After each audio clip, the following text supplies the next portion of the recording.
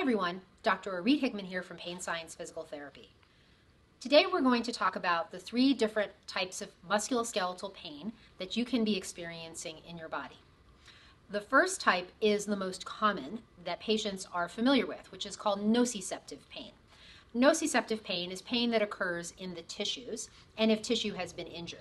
So for example, if I step on something sharp, if I cut my hand, if you have pain in the area where that tissue is damaged, that is what we call this nociceptive pain.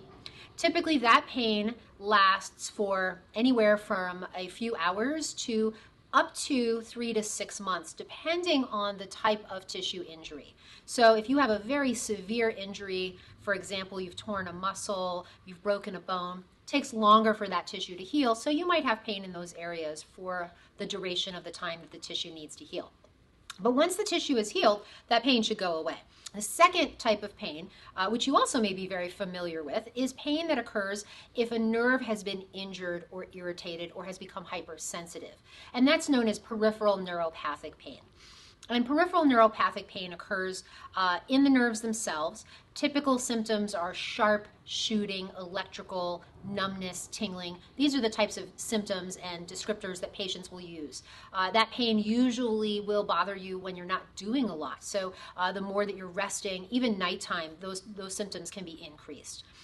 Nerve symptoms, peripheral neuropathic pain, is also pain that can occur for a period of time while a nerve is injured and then can also go away and should go away when the nerve has healed. The third type of pain that is not as familiar to most patients, but is incredibly common, is called nociplastic pain. It used to be called central sensitization.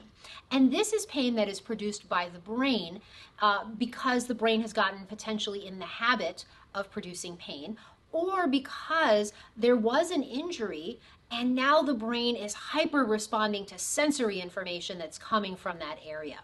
So a patient will describe pain that is disproportionate to the sensory input. By that I mean, for example, I do light touch on their hand and the patient says that it feels very heavy, it feels very sharp, it feels very intense. Those are not symptoms or descriptors that you would expect if you do light touch on the hand.